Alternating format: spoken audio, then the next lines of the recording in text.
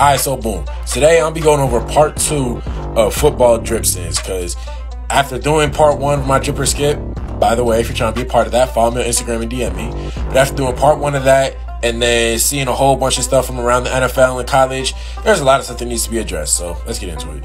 First up, we got this generic pee-wee ass mouth guard. Like, yo, if you're gonna have this, at least cut the strap off. If not, just get a pacifier mouth guard. Like, this is unacceptable drip right here. Next up, we got the face mask with the 1 bar at the top. I don't know what it is about it. It just looks god awful.